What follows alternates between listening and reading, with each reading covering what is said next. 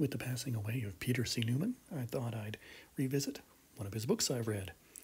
This is on the United Empire Loyalists who moved to Canada after the American Revolution and, at least according to Newman, essentially created English-speaking Canada. This is very much old-style history in the sense that where most modern history is chock full of lots of sources, you try to avoid grand, sweeping statements, that sort of thing. This has a lot of that. Newman actually tells us that without the United Empire Loyalists, you wouldn't have municipal government in Canada. Yeah, really, which seems rather dicey for various reasons.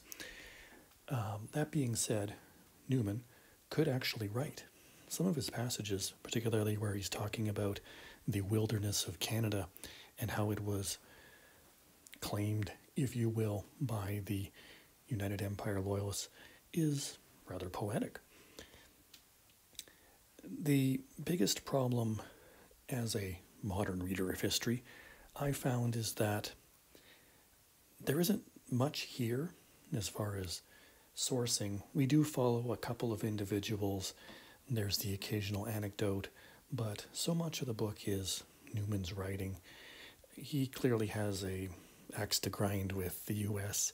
The creation of a Canadian national myth is very important to him. You see this in his other works. It all gets a bit much in places. I like my histories a little more balanced, if you will. That being said, this does give a very interesting account of the American Revolution from a Tory perspective.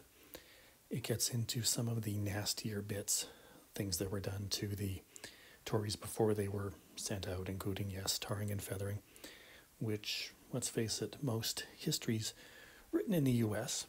tend to gloss over or ignore. It also gets into the whole question of settlement in the Maritimes, Nova Scotia, New Brunswick, and in what would become Ontario. The book concludes with, not surprisingly, the War of 1812, which Newman admits was a rather foolish conflict on both sides, but further argues that it essentially created, again, English-speaking Canada, and what would lead to sort of the English, the family compact, that sort of thing. It's fine as far as it goes. The conclusion is following the one family sort of through Confederation and into the First World War, actually. It's very tightly focused in that sense. I would have liked a little more. If you're going to go expansive, then go expansive. I like the writing. I kind of want to see another history of this that's more modern. There's very little here on the First Nations, for instance, although he does point out that they were basically tossed aside by the British administration after the War of 1812. There isn't much here about different waves of immigrants and how that would change Canada. I like it. It'll go on my like list. Looking at this, I read it last about 5 years ago. That seems about right. I'll probably revisit it then. Newman was a proud Canadian, an immigrant to Canada.